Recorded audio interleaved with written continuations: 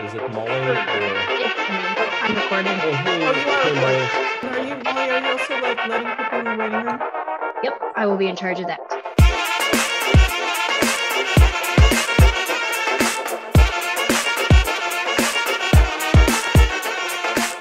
I'll start by introducing myself. My name is Mary Newberger, and I'm one of the co-hosts here of the Balkan Circle. I'm a professor in the Department of History and director for the Center for Russian, East European, and Eurasian Studies at UT Austin. I'm also the chair of Slavic and Eurasian Studies. Kirill is my co-host. Thank you very much. For those that do not know me, my name is Kirill Avramov. I'm an assistant professor at the Department of Slavic and Eurasian Studies. I'm a political scientist, and also I'm the director of the Global Disinformation Lab, which is hosted at the Center of Russian, Eastern European, and Eurasian Studies at our liberal college. But most importantly, at this point of time is that I'm a co-host of Professor Newberger at our beloved Balkan Circle. And today we have yet another very exciting talk by Dr. Lazaros Karavasilis, who has a PhD in comparative politics from the Department of Politics and International Studies in Loughborough University in the UK. And his research project focuses on comparing right and left-wing populism in Greece and Germany. So he is comparativist. Among his main academic interests are theoretical and empirical aspects of populism, political parties, discourse theory, as well as the connection between parties and movements. Today's talk will be dedicated to the left-wing populism of SYRIZA and the successes and limitations during the 2010s. And as we spoke, Lazaros, in the brief chat before the start of your lecture, those years seems ages ago, as we live in this extraordinary times when events are so intense that even such a recent historical period seems to be, far back in time. However, we feel that your talk will illuminate and provide our participants and us with interesting information, because as we spoke, some of the trends and tendencies that you work are not only applicable in Greek politics and Balkan politics, but they're usually a precursor of things to come as bigger debates within the European and Euro-Atlantic space. So without further ado, I would like to welcome you as today's speaker and guest of Balkan Circle. Lazaros. Thank you very much for having me here today. I think the introduction that Kirill did not leave anything else for the imagination, so there is nothing else for me to add there. I would like, in my turn, to thank you for hosting me here today. Thank you, Dr. Neuberger and Kirill, for hosting me today. I would also like to thank my friend Charalabos Minasidis, who brought me in contact with you.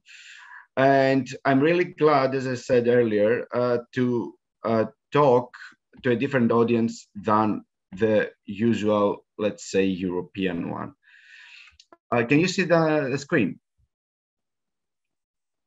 Yeah, perfect. Okay, just let me do the presentation from beginning. All right, perfect. As Kirill very well mentioned, the historical, let's say, time seems to be very contracted in some instances, in some other instances become very condensed. For example, 2019 seems like it happened 10 years ago when it's actually 2.5 years ago. Coronavirus seems to be a thing of the past. We have the war in Ukraine right now. So development seems to be changing very fast. So what I would like to present to you here today is practically almost 15 years of Greek politics through the prism of SYRIZA.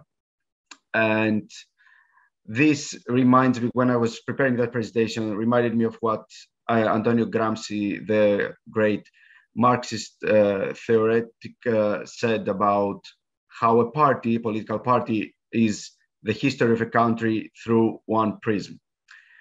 The case of SYRIZA is the most, let's say, the most exemplary part of that quote. And what I will be discussing with you today is not only how left-wing populism, how Syriza's left-wing populism came to happen, what the form that it took, and how it resonated with the Greek society and everything else. But I will be discussing also through that Syriza's trajectory from the mid-2000s up until last February, in order to have a broader and yet more comprehensive understanding of Syriza, left-wing populism, and Greek politics during that time.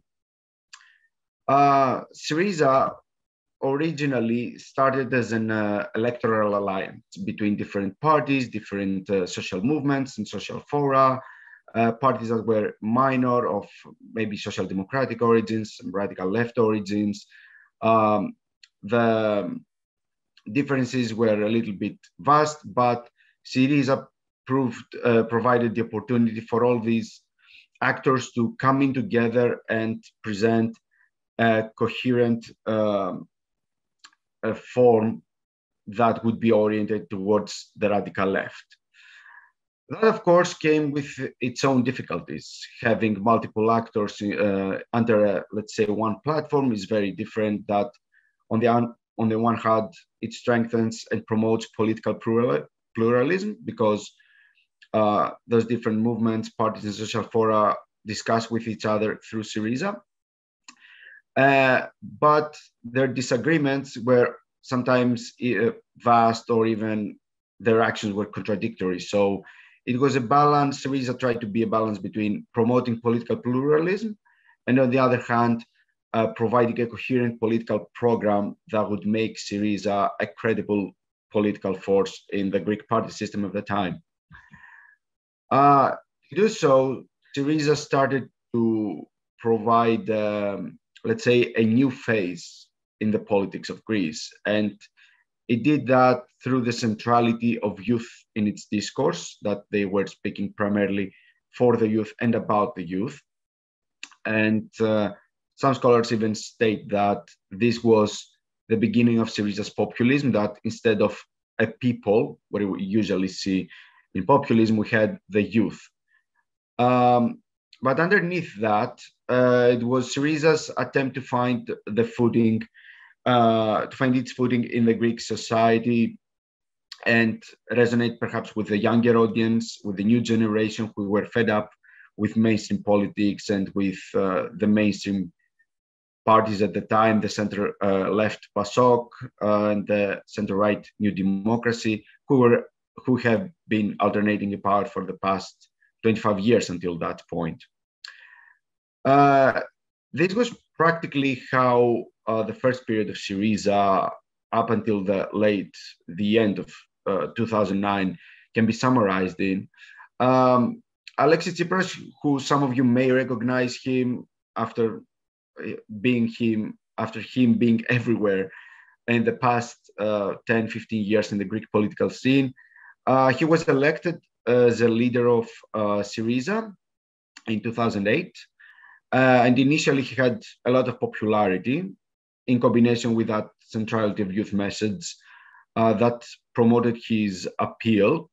But in the elections, the European Parliament elections, as well as the legislative elections of 2009, Syriza proved to be a force that did not have the appeal that may it have wanted. To give you an example, the threshold to enter the Greek Parliament for a party is 3%, and Syriza around that period was between 4 and 6%. So as you can imagine, it did not attract a lot of voters back then. However, things were about to quickly change. And I'm gonna take a small detour to explain what happened during the Greek debt crisis, especially the part of 2010-2012. On April 2010, the Greek government, led by PASOK at that moment, by the center-left PASOK, decided that Greece could not longer pay its public debt, and therefore it had to proceed into a memorandum of understanding, or memorandum as it was known in Greece, between the Greek government and institutions such as the EU, the European Central Bank, and International Monetary Fund, the IMF, those three came to be known as Troika in Greece, which had its own symbolism. And now what this memorandum of understanding included? Primarily, it necessitated the restructuring of the financial and economic sector in Greece in terms that the Greek economy should be oriented towards sustaining its public economics under control and not overspend too much.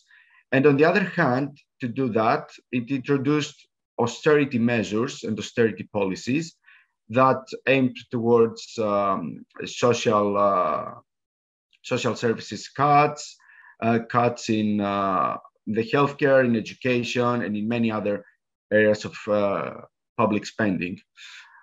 Unavoidably, this decision that was made solely by the Greek government, but it was brought into parliament for voting to enter the memorandum of agreement, divided the Greek political scene into two opposing camps. The pro-memorandum forces that stated that it is necessary for Greece to take these steps and not overspend anymore and try to control its finances.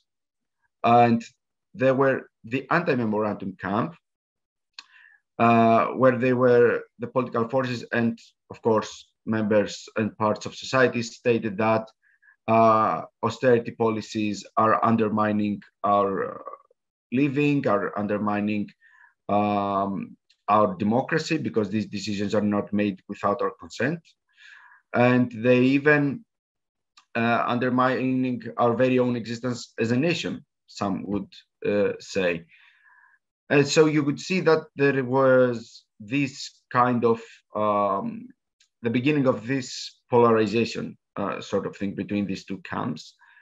SYRIZA was part of the anti-memorandum camp from, of course, a left-wing perspective that stated that austerity measures are deteriorating Greek living standards.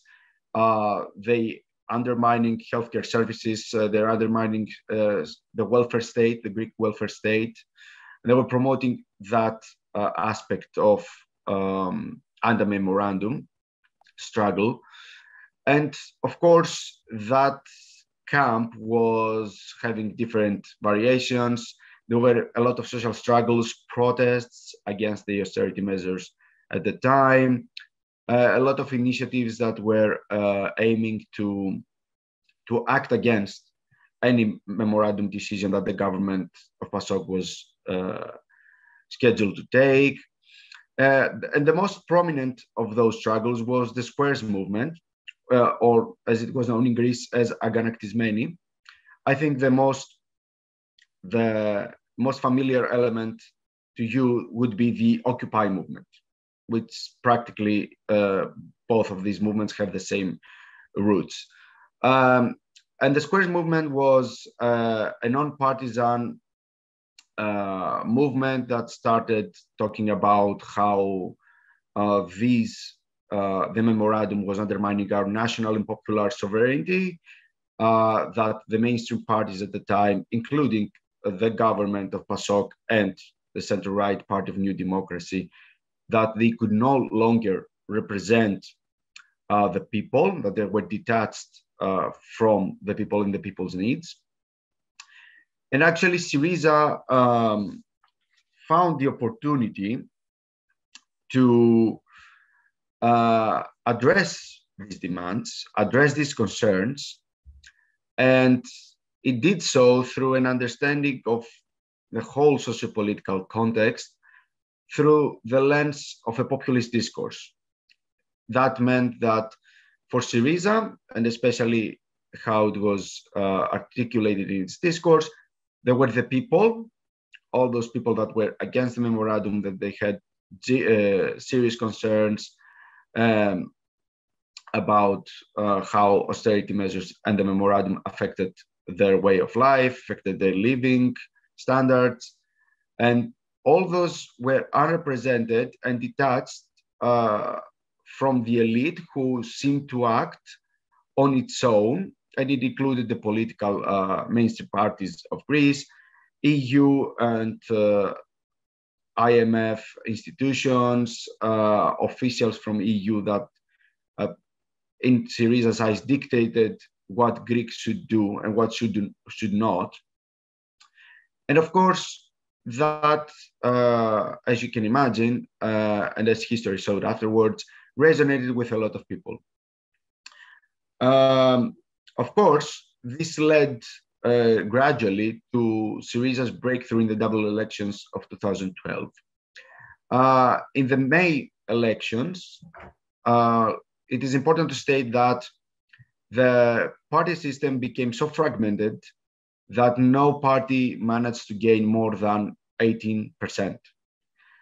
So within that context, Syriza got from the 4%, 5% that it had in 2009, it managed to gain 16%, almost quadrupling its voter percentage. Of course, this was seen as a major breakthrough, of course, on behalf of Syriza, but also from the people who seem to have found a new party that would appeal to their demands, that would listen to their concerns, and that could very well represent them in the parliament and maybe form its own government after a point. Of course, since there was no clear winner, you need at least 38 or 40, around 40% to form a government of your own for a party in Greece. Of course, there was no winner, so new elections had to be announced, and these could happen on the 17th of June, 2012. Of course, Syriza's breakthrough did not go unnoticed. That meant that pro-memorandum forces, both in Greece and those outside of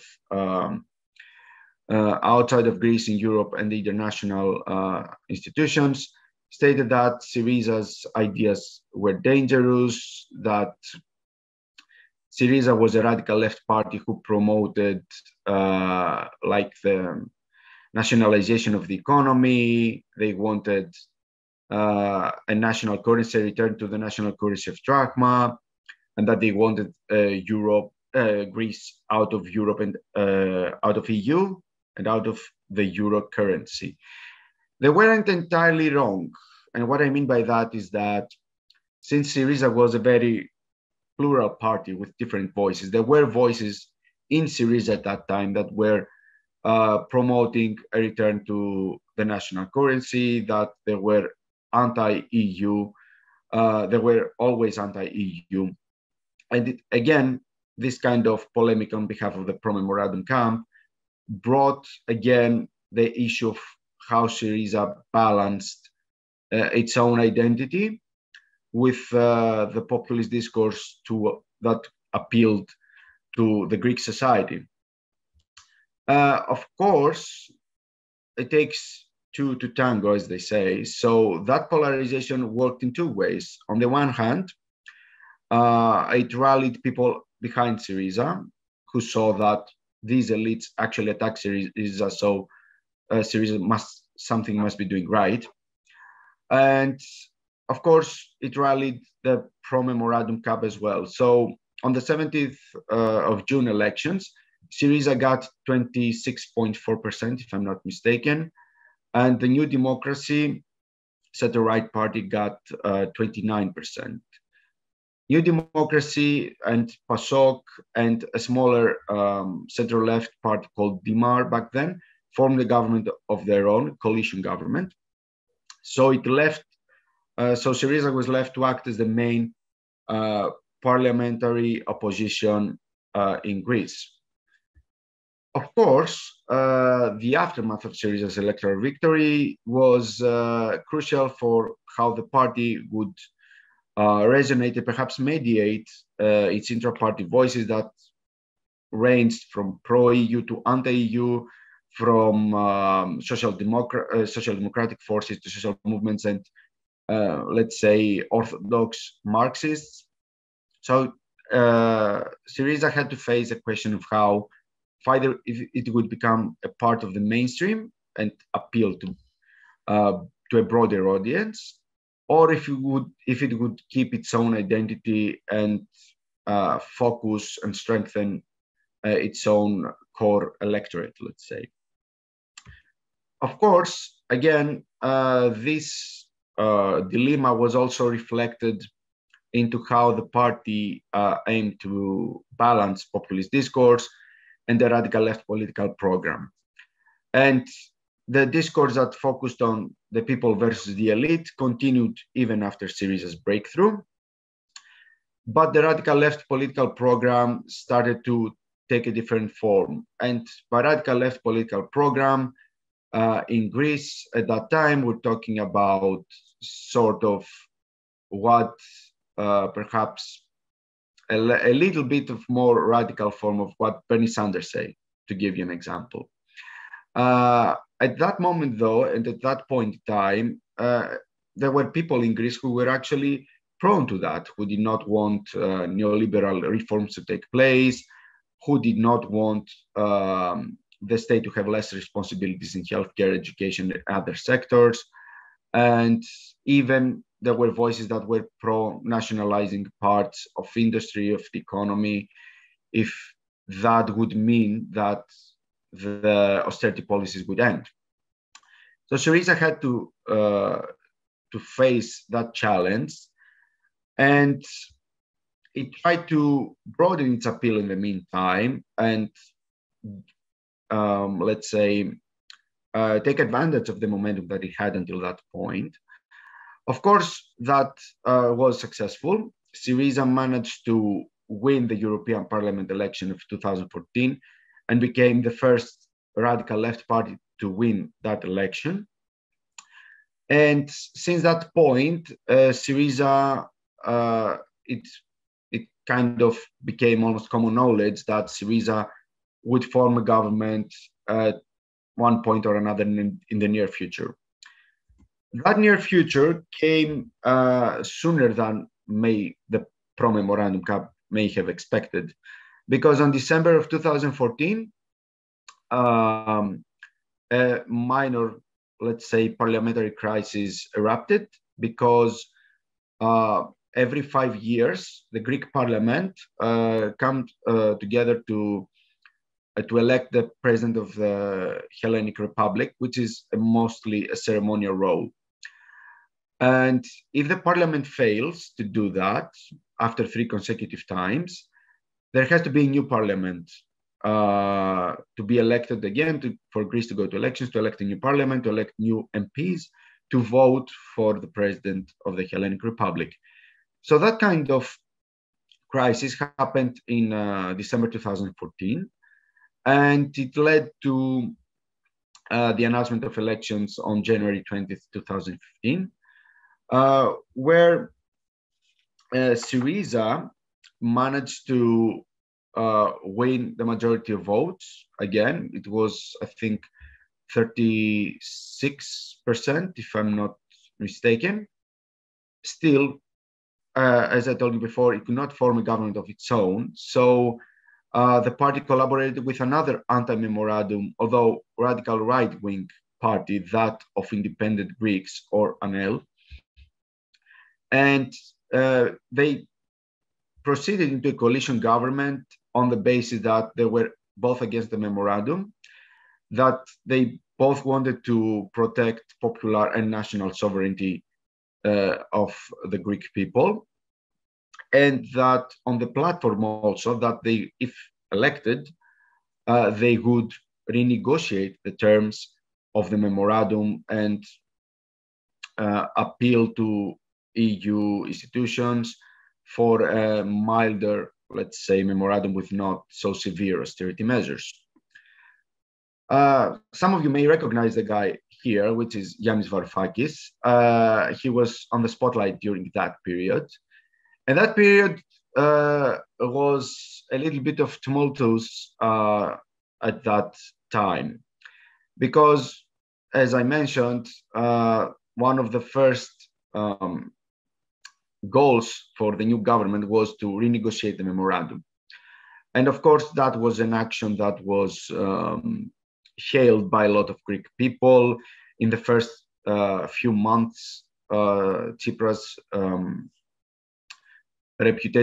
popularity, soared up to almost 70%, and almost unprecedented popularity during that period for any other prime minister. And the government wanted to renegotiate the terms of the memorandum.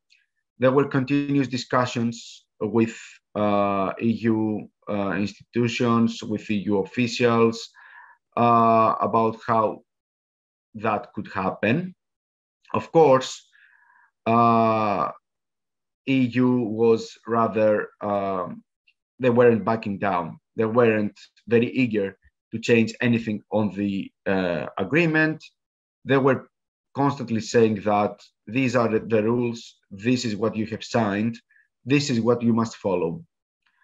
And of course, this started to wear down the Greek government, who appeared to taking steps back from its initial promises about changing the terms of the memorandum.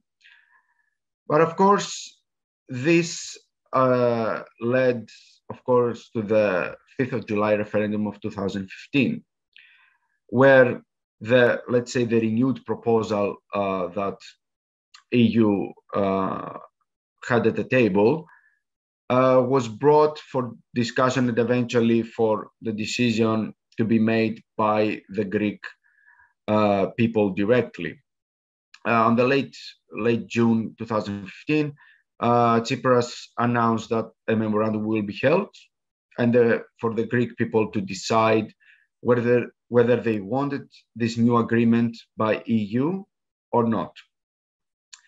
Of course, this became the point where we saw the crystallization of the two different camps, the pro-memorandum and anti-memorandum camp, with the pro-memorandum camp saying that we shouldn't even be discussing this.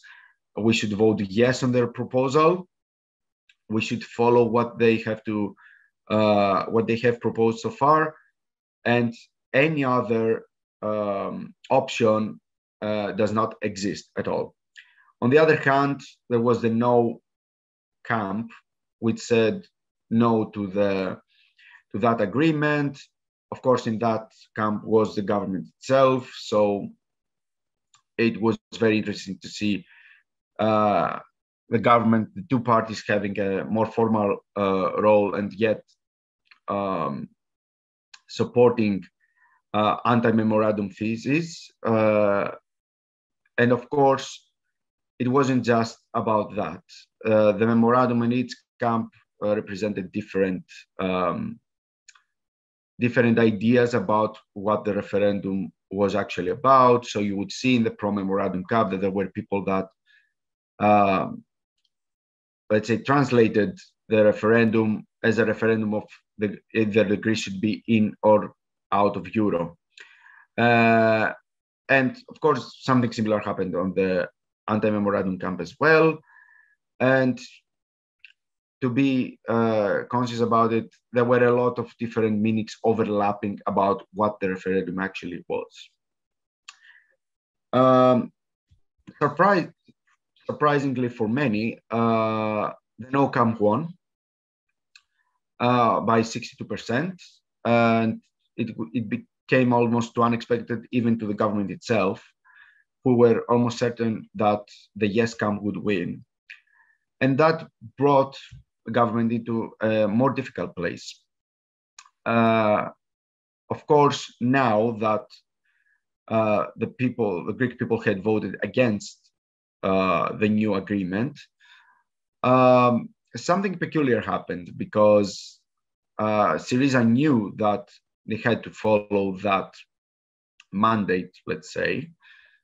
But on the other hand, they could not, because even if the potential of Greece leaving the Euro or the EU was posed by many pro-memorandum EU officials, SYRIZA did not want to endanger that. So practically, to put it very bluntly, SYRIZA did a 180 on the assistance.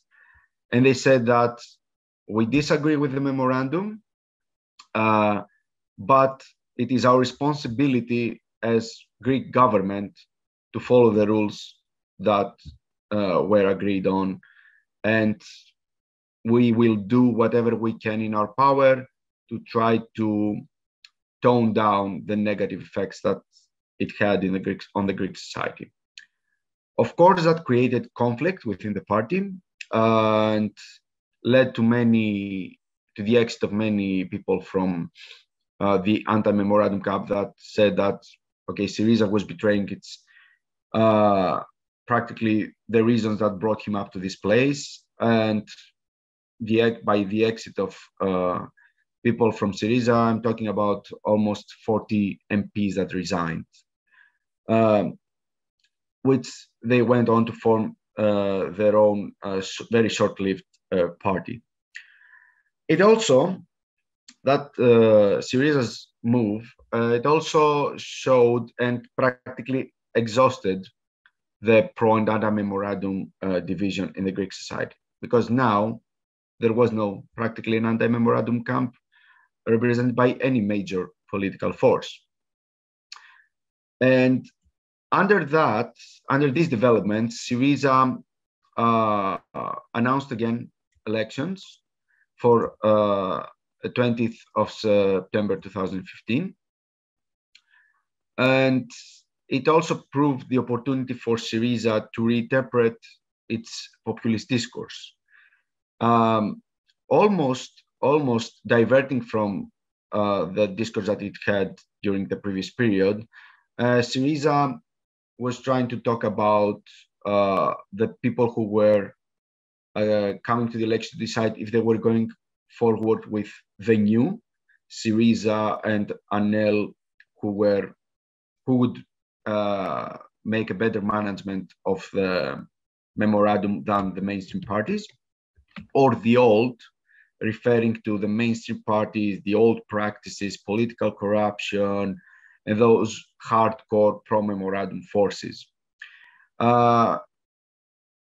In short, the populist discourse was still there, but it seemed to change form. That, of course, led to the second SYRIZA and ANEL government, because the people were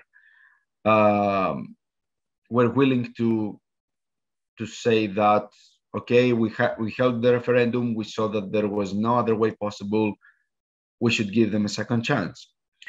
Of course, this would be the longest living government of the memorandum era in Greece.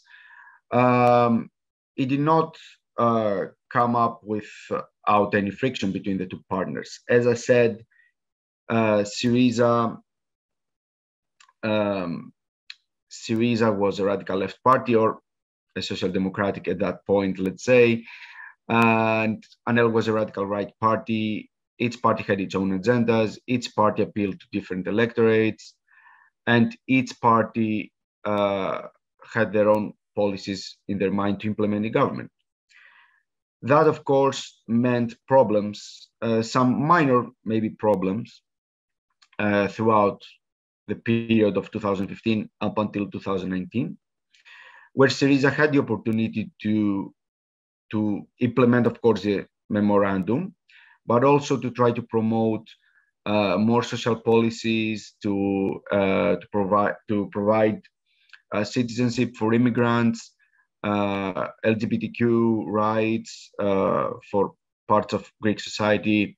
So it was trying to promote its left-wing identity through its government policies. But on the other hand, of course, the party had to promote memorandum policies, austerity measures, and adjusted fiscal policy as well. And on the other hand, ANEL, being a radical right party in Greece, was more prone into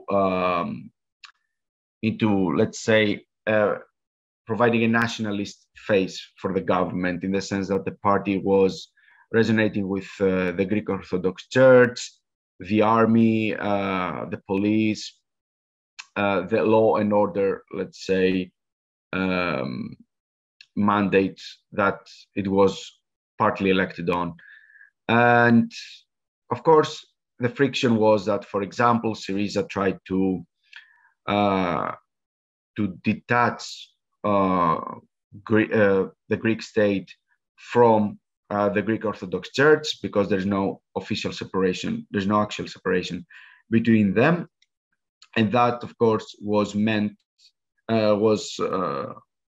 opposed by Anel, who said that Greek Orthodox Church is part of our DNA, it's part of our tradition, we cannot separate that. And of course, there was some backlash from Anel on SYRIZA's decision to promote LGBTQ rights. So you would see that this took place almost in the entirety of their 4-year period in government. There are two instances here that should be mentioned, as there were the main, the highlights, let's call them, of that period. The first was the end of the memoranda, where in 2018, Tsipras announced that Greece had stopped being extremely and severely supervised by institutions on how its economy would progress. And while it was not technically the fact that Greece was out of memoranda, it was presented as such, and the heavy, let's say, the heavy restrictions were lifted, but not all of the restrictions were lifted. That was the one instance. And the other one was the Prespes agreement, which was an agreement between the Greek government and the North Macedonian government on the name of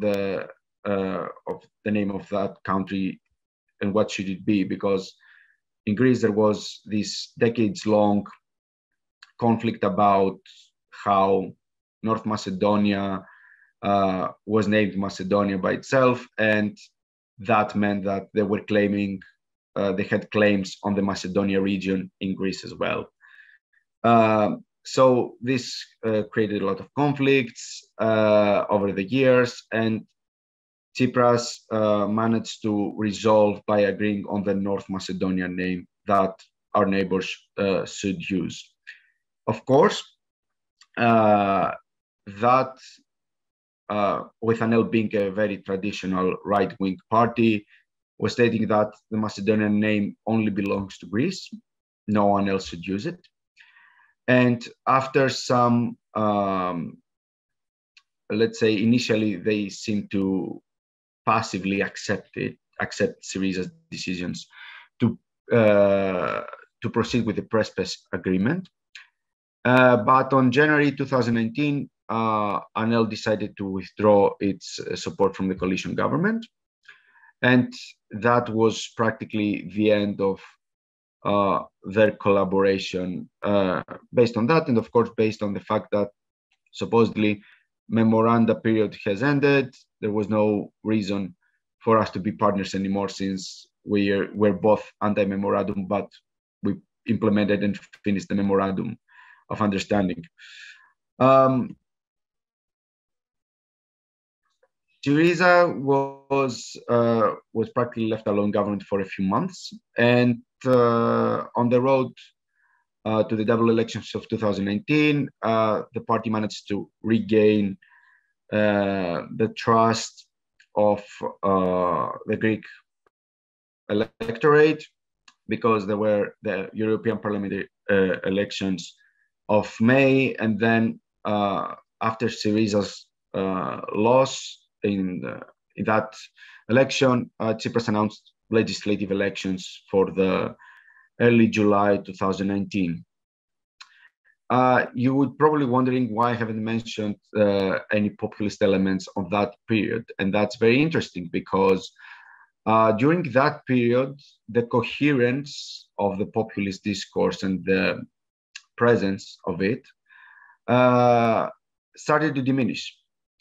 You would often see in parliament that there were some instances where Tsipras and other members from SYRIZA resorted to a populist discourse from a different perspective now. But it did not have the same continuity as before. Of course, this brings us back to the double elections 2018. This changed a little bit, and Tsipras started to address again the Greek audience in a populist discourse, this time talking about the many who had to choose for the needs of the many and not the few. The few again were the old mainstream parties. There were EU institutions in some instances, and EU officials, some EU officials at the time. Of course, though, the whole pro and anti-memorandum division that SYRIZA's populist discourse was based on, it had exhausted itself a long time ago. So it possibly, and many scholars say that it's one of the reasons that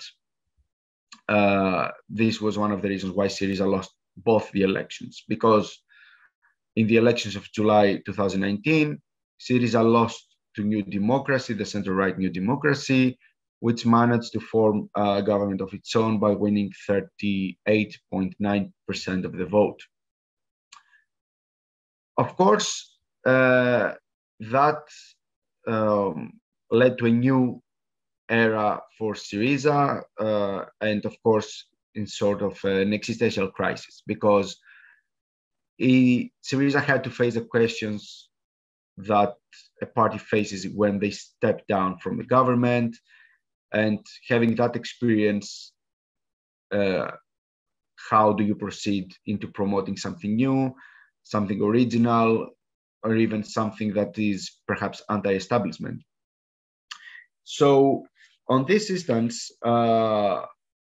SYRIZA started to continue a little bit in the first few months of its new oppositional role to talk a little bit about the many and the few, but that could not on its own solve the problem that SYRIZA was facing as a party. What kind of party it wanted to be? Would it resort back to becoming a radical left party or a main social democratic party, or even a main center left party in Greece? It continued to opposing the New Democracy's government in every instance, because New Democracy was elected on a very neoliberal program with privatizations, with tax cuts, everything else that we've known from a neoliberal program. And SYRIZA was constantly against that, but it seemed to be lacking its own stigma and proposing political alternatives. Of course, this happened in the first few months, and after a while, the COVID-19 pandemic happened, and SYRIZA initially had some reservations about how it should be dealt with, the pandemic should be dealt with by the Greek government, but eventually proceeded into an oppositional ceasefire and stated that the best way to address the pandemic right now, we're talking about the first few months at the moment, the best way for the government to address that pandemic is to close everything down. So initially, SYRIZA seemed to be in agreement with the government and trust the government on its decisions about the COVID-19 pandemic. But of course, that would not stay like that forever, and especially after a New Democracy's mismanagement of the COVID pandemic, especially after the autumn of 2020. SYRIZA started again to actively talk against the government, although still had problems with finding its own identity, finding practically proposing a new political alternative to what New Democracy was doing at that time. And the party continued to do so throughout the duration of 2021. SYRIZA, all this period, appears to have abandoned any populist discourse. At least if it's there, it's not in a very constant way as it was with previous periods, perhaps. But it's still trying to present itself as the credible political alternative to the neoliberal program of New Democracy, and opposes the government's decision at every possible point. Of course, that leaves a question of what happens now with the Ukraine crisis, the war on Ukraine. Sorry for that. SYRIZA is trying to have a more, let's say, diplomatic role and address the crisis in a more diplomatic way than New Democracy. But that, of course, it's open to interpretation depending on who you ask in Greece. And because, for example, New Democracy is fervently pro-EU, pro-Ukraine, and SYRIZA is saying that we are pro-Ukraine, of course, but we should play a more diplomatic role and not act aggressively in any manner. Of course, that's been reinterpreted in many different ways in Greece, but we can discuss this in the questions further, or if you want. So that was it pretty much. Thank you for your attention, and I'm more than open to address any of the questions that you may have. Thank you very much, Lazaros. It was fascinating as you walked us through to some of the most important periods of recent Greek politics, and I would actually think that those are exemplar for processes that were going within pan-European politics, but also marked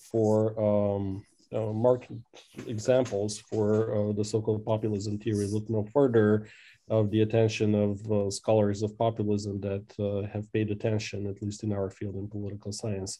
So at this, I certainly have questions, and I have at least 3 of them, but I will ask Dr. Neuberger to open the session for Q&A so you can have a little bit of water, and so we can go on to the discussion. Dr. Neuberger?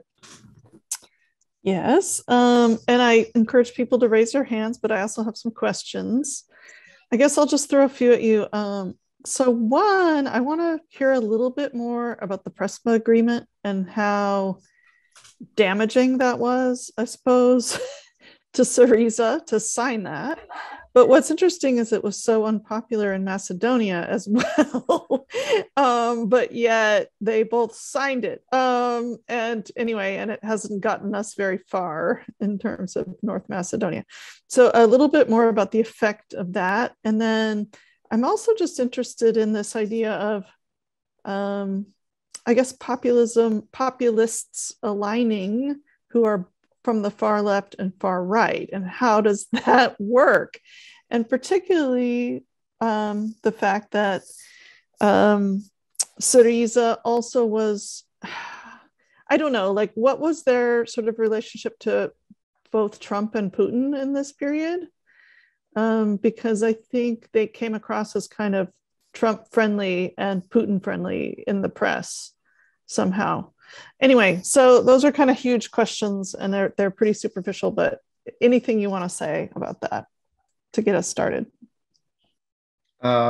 Yes, absolutely. So with the Prespa agreement, SYRIZA was perceived, especially by the, let me start again. Okay, the Greek society was primarily against any name that the neighbors would use that included Macedonia. Okay, and in that, ANEL was, the funny thing is that ANEL started off with that issue on its flag, but when it was in government, it was awfully quiet about it when the whole Prespas agreement was going on. So these, let's say, nationalist elements in the Greek society were New Democracy managed to exploit them and say that Greece is selling the name to the neighbors. Simple as that, and SYRIZA is selling Macedonia. It was framed like that. Of course, that rallied a lot of people from the center right up until the far right. But SYRIZA actually tried to promote it as something that would lead to the better collaboration between the countries. We're trying to have a... Sorry? Sorry, I just muted. That was somebody, one of the other people in the room was unmuted for a second there. Something was going on in the background, but I just muted them. So go ahead. Sorry about that. No worries. SYRIZA was promoting a Prespas agreement as a way of the two countries collaborating to have a better collaboration in the future, to put an end to that old feud between them, and of course, leave the whole issue at rest after almost 30 years. Yeah, some people say that it costed perhaps SYRIZA's election, but there are a lot of interpretations about SYRIZA's losing the 2019 elections. That may have contributed up to a certain extent, absolutely. You said about the populist, left and right-wing populists, how they align together.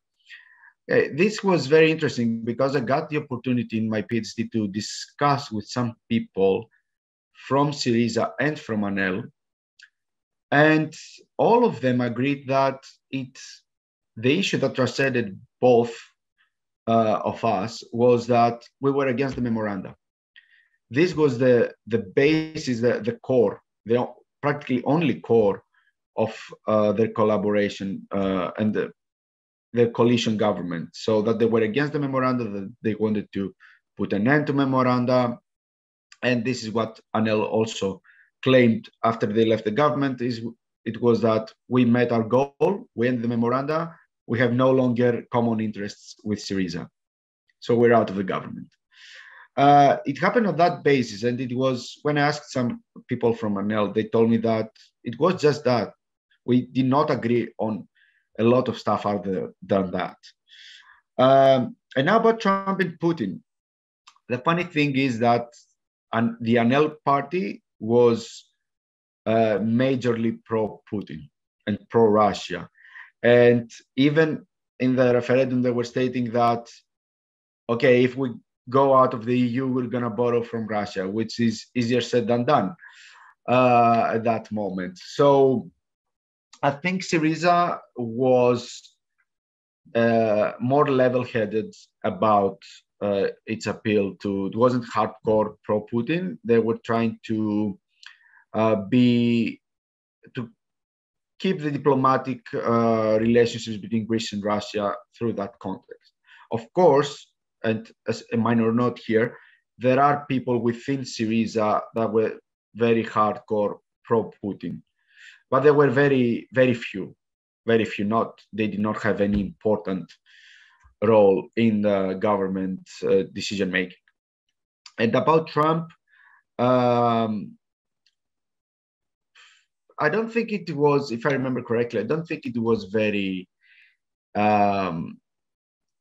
very well respected, let's say, by either SYRIZA or ANEL, but it was respected as head of the United States, and as our traditional ally, the United States, we should have as best relationships with them as possible.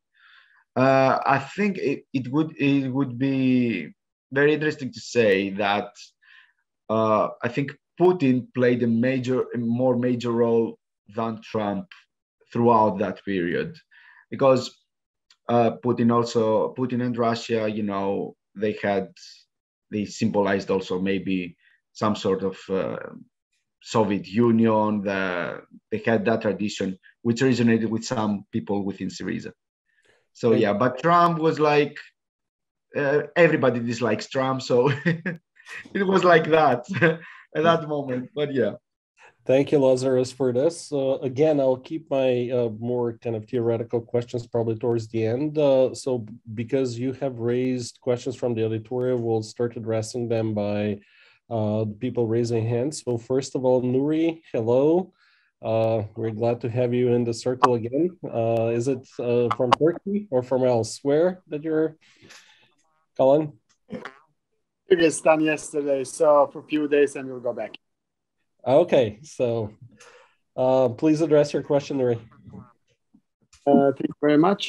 Thanks, Lazaros, for this fascinating presentation, because I followed the developments with SYRIZA for a very long period, and I would like to ask you just a question. Since Alexis Tsipras being the first, perhaps, prime minister who refused to swear on Bible in the parliament, and it was quite interesting for me to see how the Greek youth was experiencing the university life, because if you enter the buildings of the University of Athens and Thessaloniki, you could basically think that all the Greek youth is communist. I mean, because with the banners on the walls of all the faculties and all these different, let's say, flyers that they are distributing, one would think so. And I believe actually that for sure they have changed also because of these examples you have given about the LGBT rights and the too,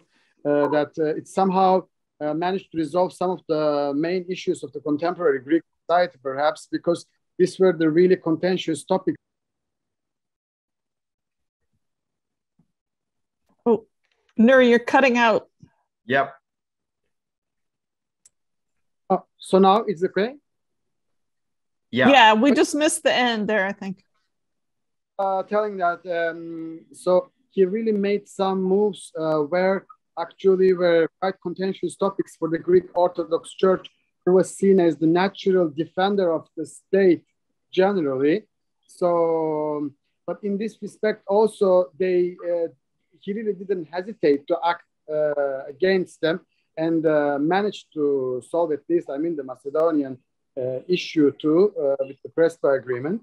However, I do think that this was also a change with the traditional Greek national, let's say, nationalism in some way, kind of like, distancing itself from the Greek Orthodox Church, which we don't see in the previous political leaders. So do you think, and how do you actually comment on that issue? Because this was a move that was not seen from other political parties, even at least in the side of PASOK, for instance, despite being a leftist party. But, SYRIZA case is a totally different one. And do you think also that this type of distancing itself from the Orthodox Church, let's say, fall in the votes of SYRIZA? Let me see if I got this correctly. So the Tsipras not giving an oath, not giving a religious oath in parliament, and when he was elected in the government, the party was always like that. I mean, I think they left it up to MPs to decide what kind of oath they wanted to give. But seeing it for the first time happen, it was a little bit of a minor shock for many. It was like, oh, he's not doing a Greek Orthodox oath. Okay, that's new.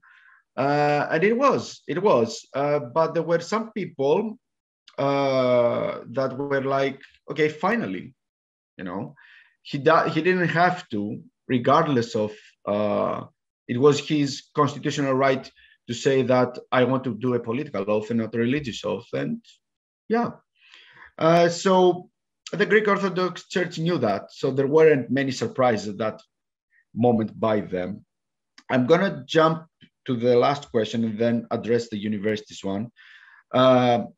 yeah, I mean, against SYRIZA in some instances went against the Greek Orthodox Church, especially with LGBTQ rights.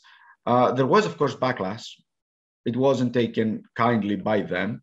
And of course, that was in a paradoxical kind of way. They were aided by ANEL, who were like, yeah, we don't like that either. So, but yeah, especially also in the Prespes Agreement, the Greek Orthodox Church was hardcore against it. You could not find, I don't think I've seen anyone from the church, and my uncle is a priest as well. So I don't think I've seen anyone who was like in favor of that, to be honest.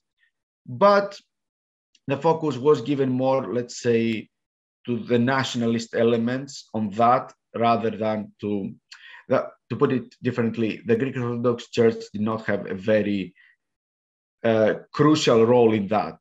They had a very basic, maybe even core one, but not the crucial role. They weren't leading the whole anti-Prespes Agreement, let's say, movement. Regarding the universities about being communist, can you rephrase that to see if I understood correctly? I mean, how it ties in with the rest of your questions. We can hear you. Oh, yep. Can you try again, please? Let's say kind of from the youth, or I don't know if there is any data about the behavior of the Greek citizens, so from whom they are getting those votes. Because I could see that, you know, when you look at the universities, basically, I mean, the university students were during these austerity measures, the years I spent in Greece from mainly 2011 until 2014, basically observed what was the change. So this is how I have seen the situation, because there was quite a lot of course, against the austerity measures, but they were usually blaming PASOK for that. Of course, SYRIZA was somehow taking the support from it. That's why I wanted to say, because also, like, you know, there was this type of connection. Yeah, I mean, as I was also in the university, in the Aristotle University of Greece from 2008 to 2015. Can you imagine? I saw the whole thing. So yeah, and yeah, the blame was primarily on PASOK at that time, but it was also on mainstream parties. I mean, a lot of people, I'm going to rephrase that.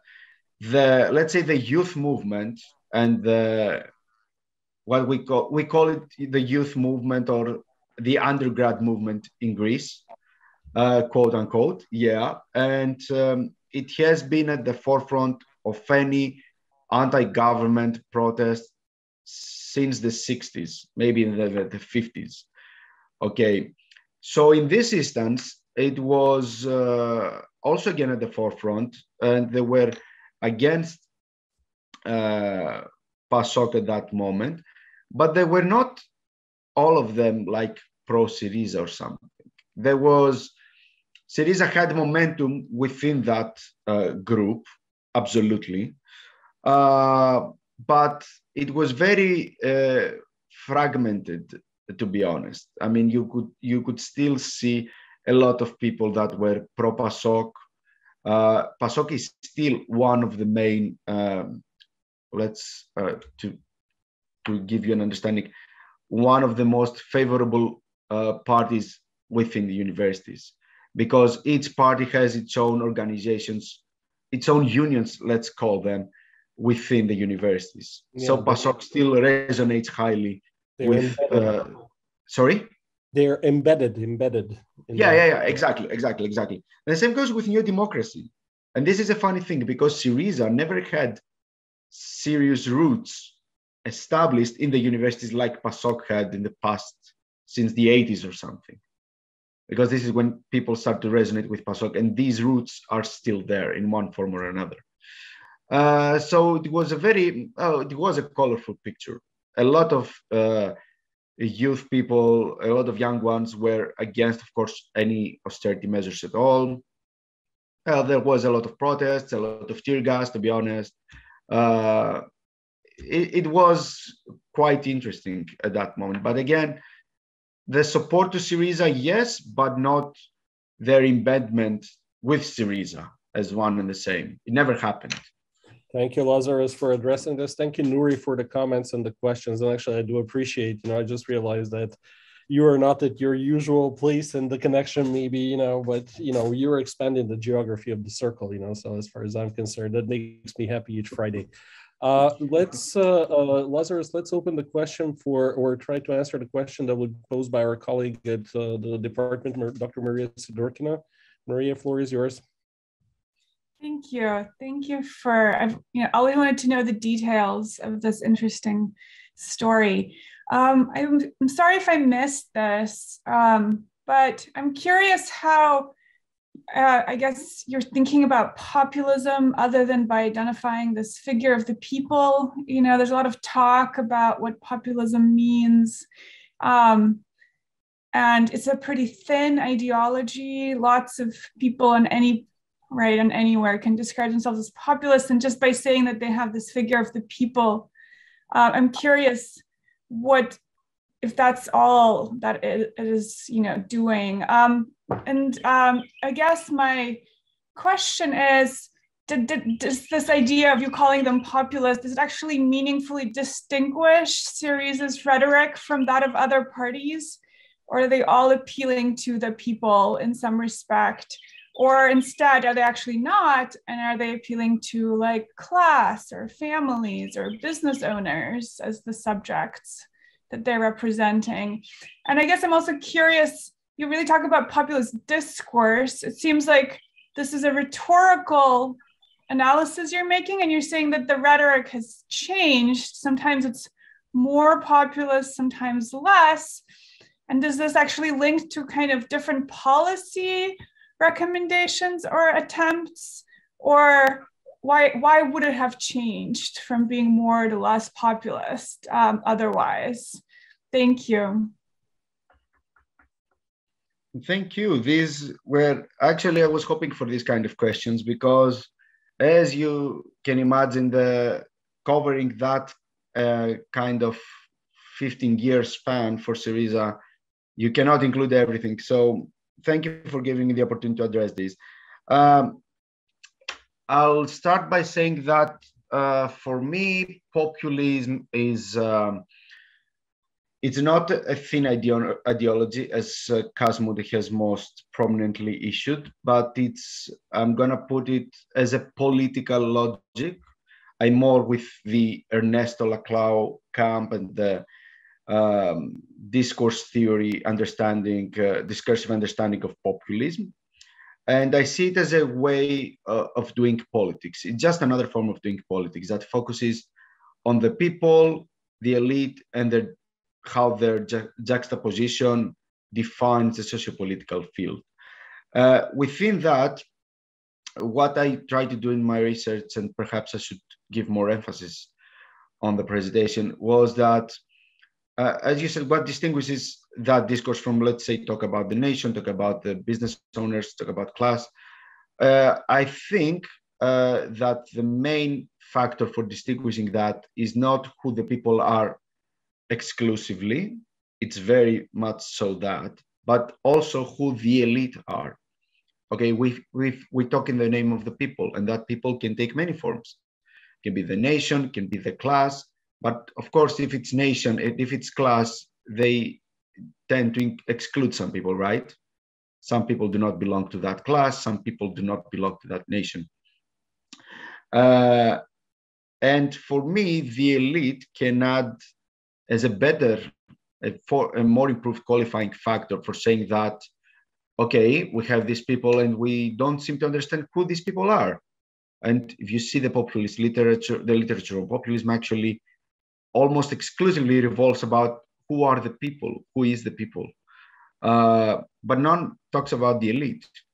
So I see that it's not how you define the people, but how you define the elite.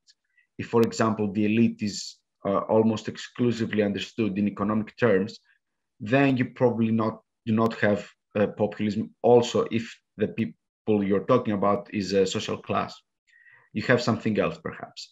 or the same with the nation. If you're talking about the enemies of the nation or the people who want to harm the nation against the national community, then you probably have nationalism. Of course, these distinctions are not very clear always, right? So this is why I did discourse analysis in my research, that trying to find the differentiating degrees of when we have, let's say, the populist logic more prevalent in understanding the sociopolitical reality, and when another logic takes over, that could be nationalist logic or socialist or radical left logic in the case of SYRIZA. So this is why I stated in my presentation that we have periods of intense crisis where the populist logic in SYRIZA took over and became the main logic under which SYRIZA expressed itself. And we have other instances where, especially during its governmental period, where the populist logic, let's say, took a back seat and a more professional, let's say, almost technocratic logic took over. Yeah, so I also think I answered that I did not do rhetorical analysis as you may mean it. I did it a more discourse analysis originating from the Essex School of Political Thought, Lazaros stuff. So yeah, I hope I answered your questions. If not, let me know if I missed something. Thank you, Lazaros. Maria, any follow-up questions or comments? No, I mean, I guess, what is that? Discourse analysis of party speeches. You're just looking at how they talked about the elites, essentially, and comparing that across time, and whether they identified elites. Yes, exactly. Yeah. Elites and the people. Yeah. I would say that still is, I don't know if I would make this, Lazaros, I think, would say that any functional articulation of the subject that brings back a new kind of political subject, creates new alliances and collectivities, is essentially this assembling this new group. It doesn't have to talk about elites. Like, I know that Move sometimes says that the figure of the enemy, we're borrowing from the right to do that, and that's important. But it could really be pretty wide. And I guess my question is: are you saying that this changes in discourse, just you pinging them to moments of crisis, or are there also different kinds of political crisis and electoral crisis, or are you saying it's actually linked to what they're doing as a party? Sorry, yeah, thanks. No worries. I mean, I'm happy to discuss this even further. I never stated that Lazaros said about the elite, although I think we'll find some parts in some of his books and articles about that. But what I'm saying is that something, at least in my understanding, is that should be also brought into attention. This is what I try to do in my research. Of course, you have political subject that, yes, can take many forms. And this is also a debatable point for me, at least, that, okay, we have the people, and how do we define the people in its most abstract sense? Right? When we're talking about the people. So we see there, we're talking about the people and the elite. I believe that we see populism in its most abstract sense, and that allows for its flexibility. That allows also for, sorry, my laptop is going to die down. That allows for its flexibility. That allows for the incorporation of many different groups to be associated with one or another. And I see that when we have that, it transcends social or class or national divisions. And I think at some point, SYRIZA went towards that direction. And others, in other instances, the party didn't. But yeah, I mean, that, of course, would mean that what Lazaros said, that every politics is populism, because we always have a people and an elite. Debatable, I'm willing to discuss it. I'm initially rejecting that, but I'm willing to discuss it. Lazarus, thank you. And I'm so glad actually that Maria brought up, because I was itching, to go into this, nuts and bolts, because of this fascinating story. And if you allow me, I'm just going to ask you, because we're running almost out of time. I don't see hands, but I just want to add something to what Maria was talking about and ask you for like 3 blitz answers. Blitz. Based on the research, what you're doing. So first of all is, what are the distinct features of Greek left-wing populism in comparison with other populisms? And again, I do completely understand, and I'm glad that you've illustrated, and build off from Maria's comments on the, Kasmuda's sort of claim on thin ideology versus actually developed distinct ideology. And then onto Laclau. So what are the distinct features? If you have to say, like what I've learned, from the SYRIZA's case in those 10 years, what makes it different than others? Number 2 is, what do you consider to be SYRIZA's most significant achievement in terms of political innovation, if we take them as an example for political populism? And 3, did SYRIZA trajectory in those 10 years, again, going back to Maria, what she was saying, like in time, right? You looked at them over time and their evolution of their rhetoric in this case. Did it comply with populism theory, regardless of which one you have chosen as a guiding light, or there was something that was an outlier or a novelty that you have discovered? Those are kind of like, from my perspective, like one anthropological, one political scientist. So can you please rephrase the third question, because there was some cutoff? So. Oh, sorry. Did SYRIZA's trajectory comply with populism theory that you have chosen?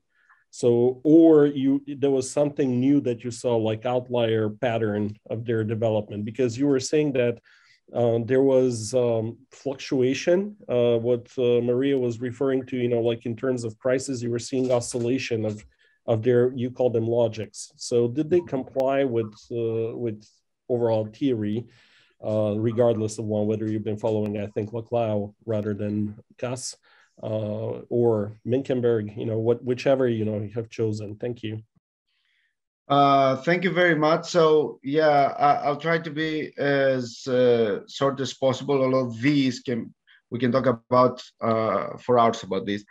The distinct features of left-wing populism in SYRIZA's case and how it differentiates from other left-wing populism of that time. That's very interesting, because there has been comparative studies, and there are, let's say, some common agreements about what is left-wing populism. And generally speaking, left-wing populism is when we have a populist discourse that's complemented by a left-wing political program, by being an inclusive instead of an exclusive discourse, as it would happen with the case of a right-wing populism. So the main distinction, as of course Mude and Karavasilis have said, is the inclusion-exclusion division. How SYRIZA differentiates from others? I would say, of course, depending on what do you compare it with. If you compare it with Bernie Sanders, if you compare it with Jeremy Corbyn, it's very different. For example, to give you also my personal opinion, but what other people have said, Bernie Sanders by Greek standards is center-left. So yeah, it's the context, of course, that makes its populism unique and perhaps successful or not. For example, left-wing populism, even by the days of PASOK, because PASOK in its first decade was a left-wing populist party, had, let's say, healthy dosage of left-wing nationalism, which is a very interesting example. We also see that in SYRIZA's case, where there is a left-wing understanding of the nation as primarily a nation of working-class people that's against elites that do not want the nation's benefits and do not want the people's benefits. But we also see similar traits in Podemos' case in Spain. I would say that the distinctive and the political innovation, to go to your second question of SYRIZA, was that it managed to bring very different groups together to create a coherent identity with the help of populist discourse, and of course to win the elections, because up until today it's the most successful left-wing populist party in Europe. And that's a feature that not a lot of people tend to give it attention to. They mostly give attention that they collaborate with the right-wing populist party. And yes, of course, that's important as well. It's also, let's say, another political innovation, because you don't see usually this kind of collaborations even, I don't know, I can't remember any other instance, to be honest, especially in Europe. So I would say that these couple of things are the SYRIZA's political innovations. But again, as I have presented in my talk, the context is important. That could not be possible perhaps in Spain or the UK or the United States even. So if SYRIZA's trajectory and what I saw aligned with political theory, yes and no. Yes, in the sense that it was when I was studying SYRIZA, because when you do a comparative study, you have to jump from one party to another and see what's going on all the time. And with SYRIZA was like a back and forth between theory and practice, because you see, you have the practice, yes, you have the practice, and you try to see if theory corresponds to that, and if not, why. And what I want to say is that the theory provided a very good basis to start the analysis, but I think I diverged from that and went into an in-depth analysis of what the theory had to propose. For example, the fluctuations and the degrees are an important factor, and I saw that when I was studying the material, that, hey, we do not have the same populist discourse over that time. It changes forms, perhaps. Is it still a populist discourse? That was another question that I had to answer. Maybe it becomes something else. Maybe it becomes a technocratic discourse or technocratic populism, perhaps. You don't know. So I think this lies with what we discussed with Maria before about the elite, that the elite, through that analysis of SYRIZA, I managed to see that, okay, wait a minute, not only the context is important and the people, but also how the elite is signified. Because again, the people are partly, they take their form through their opposition to the other, what's not the people. And that's exactly, and that's a fact, I think, that has been overlooked in populism research overall. Hopefully, I will have some time to focus on that. Okay, and maybe just this one last question from Maria in the chat. Yes. Yeah, I'm sorry for that. I forgot to respond to that. Crisis, usually we're talking about, especially in the case of populism, we're talking about primarily political crisis or crisis of representation, to put it differently. Meaning that, as you may be aware with Laclau's theory, we're talking about the dislocation of the hegemonic practice at that moment, where practically, to put it in a different way for those who don't know about Laclau, when the established political system or the established party system breaks down.